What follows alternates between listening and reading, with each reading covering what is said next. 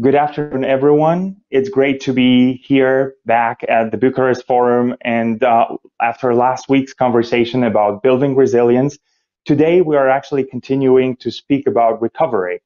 I'm Wrobel. I am the founding partner at Emerging Europe, a London-based intelligence, news, and community platform looking at 23 countries of Central, Southeastern, and Eastern Europe. And today I am with Bjerde, Vice President for Europe and Central Asia at the World Bank. And we're going to be talking about recovery. So only a few days ago, the World Bank published a report talking about emerging and developing Europe and Central Asia, and the fact that they will contract by 4.4% this year, and the growth next year is expected to be between 1.1% and 3.3%. Which parts of the region do you think will bounce back fast or faster? Thank you so much, Andrew, and so great to be with you. So yes, we did recently release our economic outlook report, and in it we did provide the forecast for 2020 as well as a forecast in the form of a range between 1.1 and 3.3% for 2021. And it's very difficult to say which part of the region will rebound the fastest because there's so much uncertainty in forecasting during a pandemic. But what our analysis does show is that most likely Central Europe and the Baltics would rebound the fastest. And the range we have given is about 2.1 to 4.2%. And we give a range because of the uncertainty. But the rebounds there would be because of strengthened economic activity, including from industrial production, retail, and exports, and of course being supported by bolstering in trade also as the euro area economic activity picks up. It would be followed most likely in terms of a second group of countries in Central Asia and then a third group of countries in the South Caucasus. But of course, all of this depends a lot on the pace of economic activity in terms of how well and quick it picks up. Of course, also availability of a vaccine, as well as how quickly global trade picks up. So yes, it's the economic activity, but it's also availability and distribution of a vaccine, and of course, how the pandemic itself will evolve. Do you think that there is still a danger that some of the economies will, or the economy, all of them, will contract further next year? I mean, if we're looking at part of the region, like certain countries, the number of cases is really going up right now. Absolutely. And I would say that uncertainty is really the sort of dominant element in forecasting during this pandemic.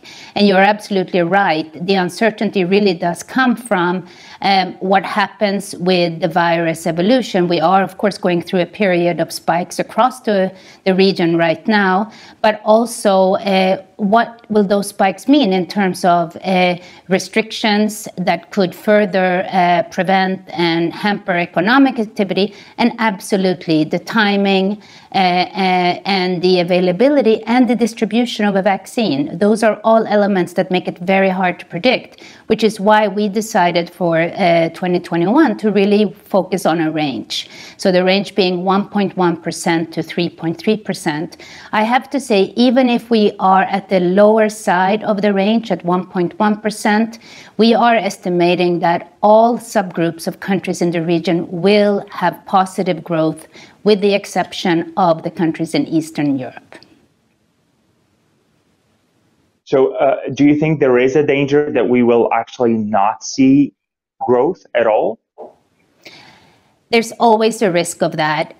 What we did see was this year how hard it is to predict. In the spring when we came out with our economic forecast, we gave a range. And that range was, we had at the downside risk, if you will, or the downside scenario was 4.4%. And it did actually materialize. We are predicting that for 2020, this region will end up at a contraction of 4.4%. So I do think that there is a risk that we will end up at the very, very lower level of growth for 2021, and it is possible that in a few months we do revisions of our forecast, absolutely.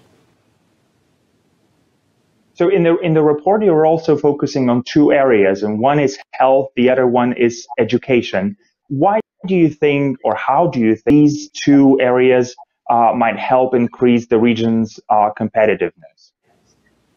It's a very, very great question, and I'm very happy that each time when we put out an economic outlook report, which we do every 6 months, we also put out a companion piece on something very pertinent. So in the spring, it was, of course, on COVID, and now in the fall version, it's been looking at two very important issues around human capital. One is on health risk factors, and the other one is on tertiary education. And on health, the Europe and Central Asia region is a region of an aging population, which means that the workforce is an aging population. And what we need to do is make sure that this aging population, if you will, adults, in order to have global competitiveness, also have better health outcomes. And what we did in the report was take a look at 3 health risks, which are particularly pertinent for upper income and middle income countries. And these are around obesity, smoking, and engaging in binge drinking. And what we found in the region was that in all those 3 dimensions, the numbers are quite high. So obesity, we're at about 18% of the population in the region. When it comes to smoking, it's about 26% of the region. And when it comes to engaging in binge drinking, it's about 21% of the region. And why does this matter? It matters because it impacts productivity. So what we found was that we could have a 10% loss of productivity, both from the obesity and from the smoking, and as much as a 20% loss in productivity from the binge drinking. And this is important because productivity is something that we have been really working on and is something that is very important in the region in order to be competitive and in order to obtain higher and sustained growth. So these two areas are quite crucial for the region, as you said. But I think that the COVID pandemic is actually maybe a good time to look at a broader from a broader perspective, and maybe look at the reforms that need to be introduced regardless of the pandemic or not. Do you think that the governments in the region are understanding that, and that they are actually thinking of that broader perspective, these reforms that need to be introduced? Thank you, Andrew. And yes, a couple of perspectives on that. First of all, the focus on health risk factors is important because also a recovery from COVID, from a health perspective, has a very significant correlation with sort of the underlying health and healthiness, if you will, of the population. So we do believe that this is very timely to sort of zoom in on some of these health risk factors in order to also make sure that the population stays strong and resilient in the face of this virus. But secondly, I absolutely think this is a good time to also continue to very much focus on the reform agenda. And I'm actually quite pleased that in all of my conversations with clients in the region, there's a real emphasis on the short-term immediate needs, but equally really keen focus on making sure that we don't lose momentum for reforms that had started. And let me just maybe mention a few of those reforms that I think are very, very important and come across a lot in my discussions with clients in the region. Every region, as I mentioned, is really focused on increasing the level of productivity. Labor productivity, but also enhancing the role, if you will, of the private sector in both the management as well as in the financing of the economy, and also making sure that the government and public sector can be as efficient as possible. So this is an ongoing transition in the region that I think is as relevant now as it was before. The other one is around the transition to a greener economy. And I think this is also something that the region really is focusing on. I'm very pleased that the World Bank has really partnered with a lot of countries in the region to focus on this, whether it's the energy sector, the transport sector, or building resilience because of the importance of agricultural exports or of the large number of population that live in coastal areas. So greening the economy, building a more resilient economy through that transition to lower carbon and more sustainable development solutions, if you will. And then I think the third area is around innovation, which touches very closely also on digitization. And I think what we've learned from the pandemic is that the digital framework in countries needs to be so strong, because we have found that, just look at schools, so many children in around the world, and including in Europe and Central Asia, were out of school.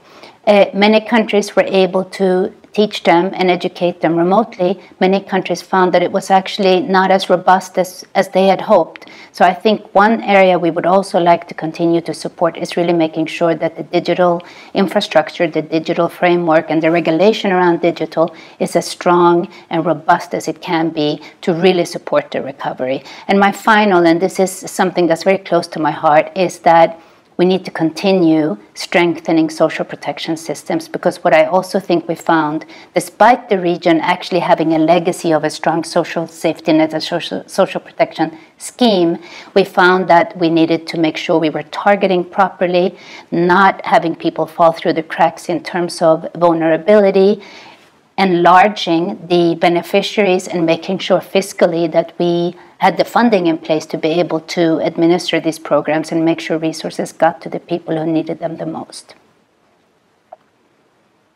It's great that you mentioned digital transformation, because this is one of the topics that I also wanted to touch upon. What about innovation and entrepreneurship? Do you think that this is also a time where we can awaken the spirit of creativity and foster collaboration across the region and maybe beyond? Yes, I think so. And I think there's a real opportunity to sort of unleash the energy of the region. And, young people are really the engine for that. And this maybe allows me to speak a little bit about the education part of our report that I didn't yet mention, which is we looked at the importance of tertiary education in the region. And what we found was that the region actually lacks quite a bit when it comes to reaching that tertiary education level. So about 40% of the population between 30 and 34 years of age have higher education. Of course, it varies a lot. Russia is way above 60%. Central Asia is more around 20%. But nevertheless, we believe that this is something to focus on, because we think that for the future, the region really needs high skills and needs the skills to make sure that they can meet a future that has more private sector-led growth, more sustainable development, but also a much more inclusive and digitally enabled economy. So these are skills that we really need to work on, because the basic education is a good starting point, but it doesn't give all the skills that you need for that type of economy to come, and for, if you will, the work of the future, the nature of work of the future. I would like to mention what's interesting. We usually see women trailing behind men. When it comes to tertiary education, what we found with our report was that women actually are at about 46% compared to men at about 35%. So we need to make sure that in this case, on gender, we focus also on men not trailing women when it comes to higher education. And do you think we are ready to build back better, basically? Everything around us, the economy, but not only the economy. So build back better is such an interesting concept, because it touches on so many things. So for me, what it means for the region in Europe and Central Asia is certainly that we build more resilient economies, and more resilient economies both in terms of our physical infrastructure, in terms of our human capital, and in terms of our natural resource base. So I think we need to work on all of that. The resilient economy for me is very much about good governance, corporate governance, making sure institutions are strengthened to be able to be resilient and be able to collaborate and coordinate across to be able to respond to crises when they emerge. But also very much the financial sector, making sure we have access to finance for firms, for individuals, for entrepreneurs, to be able to go out and essentially pursue their dreams and be able to contribute to the economy. They're very much around the human capital. It's, as I mentioned, I think we need to focus much more on the tertiary education, but also on the health of the population in the region. And this is both young people as well as adults because of the aging nature of the population in the region.